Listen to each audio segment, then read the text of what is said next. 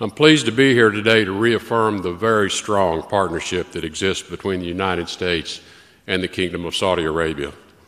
We have a long relationship with Saudi Arabia that extends over 80 years, and our support for a strong and steady partner on economic cooperation remains as firm as ever.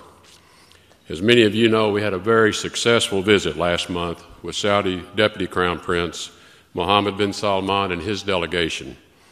During the course of these meetings, President Trump and members of his cabinet agreed the U.S.-Saudi partnership should be taken to new heights.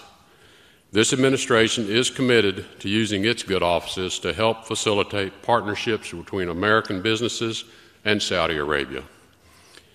By choosing U.S. companies for its procurement and service needs, the Kingdom will reap the benefits of what our private sector is best known for: superior technology, high-quality products, creativity, professionalism, and reliable service.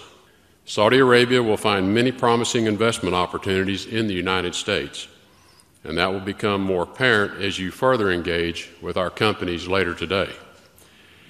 And all of you assembled today, here and in the Kingdom, have a friend in the U.S. government to assist you in fostering mutually beneficial economic collaboration.